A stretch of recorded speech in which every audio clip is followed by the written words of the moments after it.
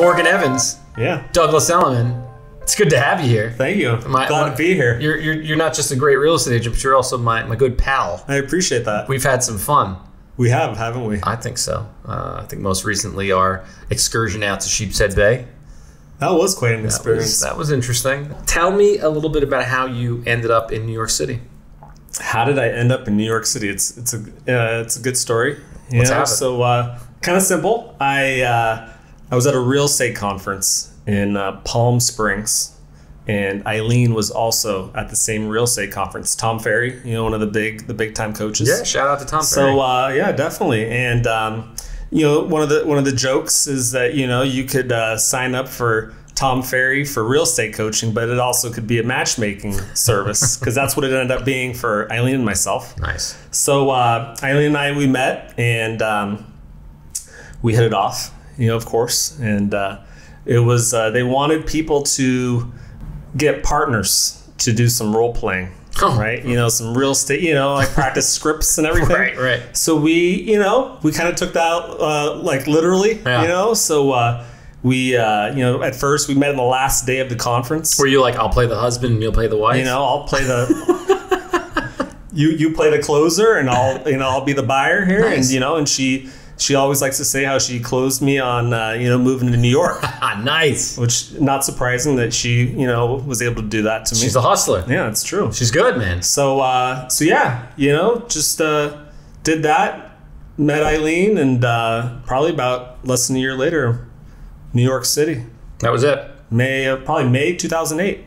Now, you were selling real estate, obviously, in Seattle. That's how you ended up at the conference. I did, yeah. I was selling houses and all that in Seattle, and doing well and having fun. And moving to New York, did you think the transition into selling real estate in New York was going to be easy?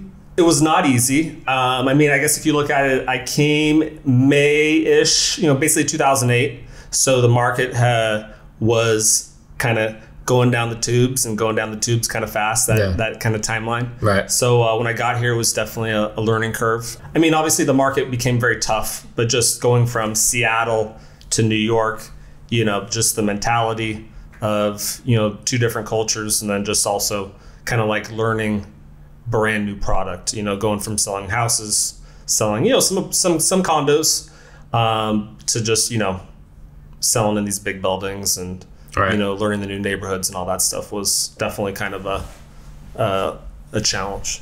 But was it fun? It was definitely fun. Yeah. You still having fun doing it? Of course. You come over here from Seattle to New York market. You come at a time that's, one of the most vulnerable times in the real estate market in recent history. Was there ever a point where you thought, geez, maybe I should seek another career, or did you know that you're going to ride it out? What were you thinking? Yeah, I would say there was no alternative, so it was kind of full steam ahead. As time goes on, it's going to get better. Nice. Was there anything in particular that helped you carry through that market, as far as maintaining a place in the real estate business? I think it's definitely helpful. Just having obviously Eileen here, she had already had kind of an established business, right? So she was kind of showing me the ropes, and that had to be the most helpful, right. Piece that kind of got me through it, was just having somebody who who was successful and who knew how to basically kind of grow a business. Nice. So it's been 10 years since you've been. It has been in the business here in New York City. In New York City, yes. In those 10 years, is there any one particular story that stands out, like a crazy real estate story? We have a listing in Midtown East, and a few years ago, and it's a little studio, and so it's been on the market maybe a few weeks. We have our first open house, and there was a tenant in place. So we tell them Sunday 1:00, we're gonna have an open house for 1 hour. If you can just get out of the apartment for an hour, we'll get this over with. Right. Everybody can do their thing, right? So we show up, maybe 12:45, a little early. Text the tenant, no answer, right? Then we have the doorman call up, no answer, right? Now people start showing up in the lobby. They're waiting to get inside, right? So you kind of get a little stressed out, right? You want the show to go, yeah. But So eventually we go upstairs, knock on the door. The tenant opens up the door. They had been asleep the whole time. So this young lady had basically, I think, had a late night. You know, it was the day after Halloween. Oh boy! Right? She had a late night, and at this point, we're just happy that she opened up the door. Yeah. Right? Because we didn't have keys to the apartment. Right. So she's looking worse for wear, to say the least. And she says, I can't leave. I can't leave. Yeah. Right. So we're thinking, okay, well, let's just go with the flow here. And she's like, I'm gonna go back to sleep. All right. In a studio. In the studio. A studio that's probably, I would say, this is a studio that's really a studio, the size of a hotel room. Right. A studio. Like probably 300 square feet-ish, right? You just go under the blankets? It's a room with a king-size bed and a TV, and that's about it, right? So she goes back to sleep, and so Eileen's upstairs, and then I go back into the lobby, and I go, all right, everybody, we're gonna go see this apartment right now. And I gotta warn you, the tenants up there, and they're gonna be in the apartment, and they don't care, so we don't care. We're gonna do it. All right. We just go on with it. So we go upstairs, and there's probably, let's say, the first group of people, maybe 6 or 7 people. Yeah. The tenants just had passed out. She's underneath the covers on the bed. Oh my God. Just sleeping. Oh my God. Sleeping, right? The whole time. She didn't move at all. Right? And the people are looking around, pointing at her and everything. I just go, hey, it's fine. Take a look at the apartment. Yeah. Just it is what it is.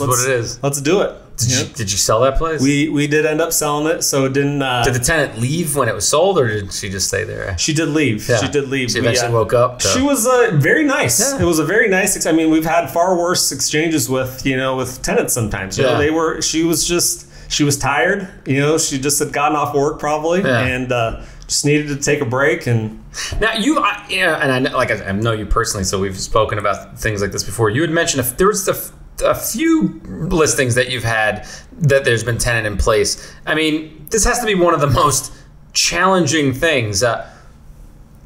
What's the best way of dealing with it? I mean, do the owners typically get involved, or they kind of say, like, you know what, you deal with it?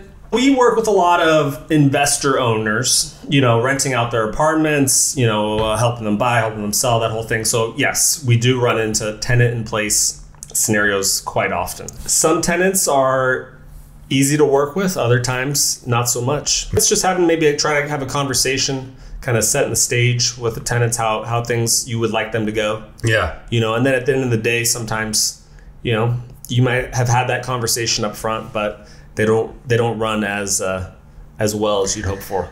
Well, I guess their thinking, is like, what's it to me? This is where I live. You're the broker selling for the owner who I pay rent to.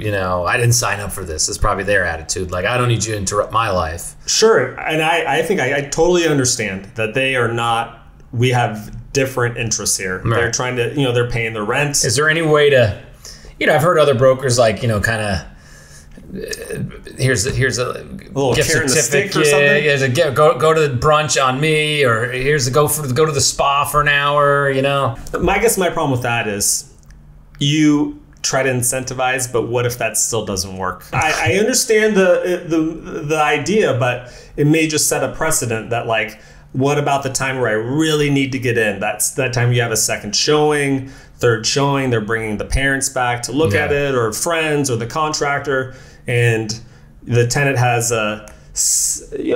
maybe they're just not in the mood that day or whatever, and you can't get in. When those things happen, I think you gotta dial into the owner real quick and say, hey, this is what we're dealing with. So at least maybe they can reach out to the tenant, and at the very least that they know what the problem is. That this is not the best case scenario.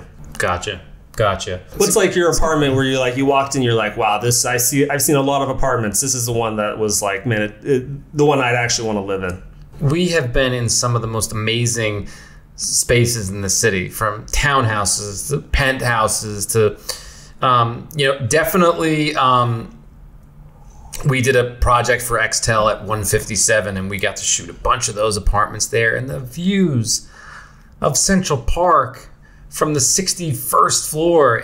It's insane. It's insane, you know, what you see. There's been apartments that I've been in, like say on Central Park West, that are old New York, like real old New York, you know, massive 12 rooms, you know, wood paneling, but like in pristine condition. Okay. That you walk in there and you're just, it's like a time warp. So it sounds like you're like a Central Park view guy. Oh God, yeah. I'm an uptown guy. I mean, I was born and raised in Brooklyn, and then I moved to Manhattan, and I moved to 63rd Street on the east side. Now I live on 63rd Street on the west side. I don't go below 63rd Street apparently. I love going downtown. Downtown's a whole nother beast. But I've always lived up in the 60s, east and west. So I love Central Park. What would the city be without Central Park? Not the same city. Not even remotely close to the same city. So Central Park's an important Central place. Park is that's a very important place. All right. It's a very important part of this city being what it is having that gigantic green space in the center of the city. Sure, I agree. I mean, if it was just filled in with neighborhoods and buildings, like one big condo tower right in the middle. What do you think? I don't think it's out of the question. I mean, based on what you see going up, I don't think it's completely out of the question. I'd like to think that the powers that be would be able to make sure that that never happens. Sure. But I don't think never is in the vocabulary of this city. I've seen so much change in the years. I mean, I've lived here my entire life, so I've seen so much change here over that time that, I mean, think of, where we are now in the West 60s. 25 years ago, this was a swamp. It didn't even really exist. Yeah. The whole Riverside Boulevard didn't exist. Sure. No, that's true. Yeah, it's still getting built in, and a lot of new buildings around here. No, it's like Hudson Yards. Right. It's completely new. Yeah, that's true. Hudson Yards used to be a McDonald's on the corner of 34th and 11th. I love that was a nice big parking lot. 24/7, right? Yeah. And then you had the train yard. Right. So there was no reason to be over there. And now it's like Toronto just popped up. It's like an entire city just popped up on on the west side of Manhattan. So it certainly is interesting to see what's going on. But if you think about it, it's like there's all this building going on and all these great things, like the High Line is there, and all these little parks everywhere. But there's nothing like Central Park. Nothing. I like Central Park. What's not to like? Yeah. You guys live on the west side. We do. You're right there. We're just a few blocks away. You got, and you do a lot of business over here in the west side. You have a lot of business at the Dorchester. Yeah. What's your best advice for anyone thinking about getting into real estate? So am I giving advice here to my future competitors? Is that what you're asking me to do? That's one way of looking at it. If I was going to go into the video production business, how can I do that? I would say I want the fast track. I would say the fast track to opening a video production company nowadays is go out and buy the gear and put a couple of samples together online. Okay. And then tell people you're a video producer. I think that's exactly what you need to do for being a real estate agent too. All right. No experience necessary. Well, I mean, I think all you need sometimes is you just got to get the real estate license, right? So I mean, that's like the easiest step is just you get the license, and then you got to figure it out afterwards. Yeah. So there's a lot of figuring out. That's the good and the bad thing, right? Real estate's not an easy career.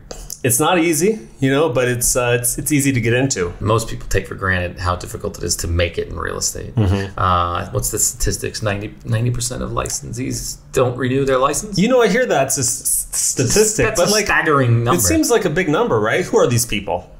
I guess we've never met them because they've never done any deals. I don't know. It's kind of like, who are these people? I don't know. Well, if you think about it, when you do deals, when you see the top names in the business and the top brokers, they're typically all the same names. True. So it's 10 to 15, maybe 20% of licensed agents are actually making deals. I think you're probably right. Yeah, I think I'm right. Yeah, of course. Listen, when are we going back to hot yoga? That's the question. When are we going back to hot yoga? It's like I said, I have to mentally prepare for this. Weren't you telling me a story how you were drinking somebody's sweat, in the hot yoga? They sprayed their sweat on you or something? When they do the eagle pose and you swing your arm underneath, the dude next to me was just swinging and his sweat was flinging all over me. I went in my mouth. Yeah? Yeah, it was pretty gross. Wow. That's dedication. But that's gross, is what it is. It does sound gross. Makes you not want to go back. All right, listen. How do people find you on online? Your website? Real easy. EileenandMorgan.com. Nice. And social media? What are you big on? Insta? Facebook? What's your social media channel of choice? You know what? My social media channel of choice is YouTube.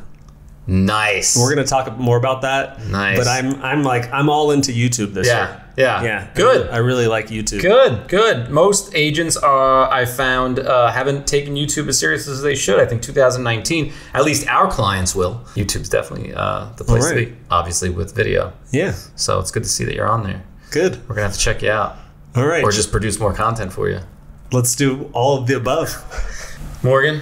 Yes. Thanks for joining us on our podcast. Thank you. I really appreciate it. We're gonna have to do it again soon. Maybe get Eileen on here too. Oh, that'll be something. Yeah, right. All right, brother. All right, cool. Thanks, man. Thanks.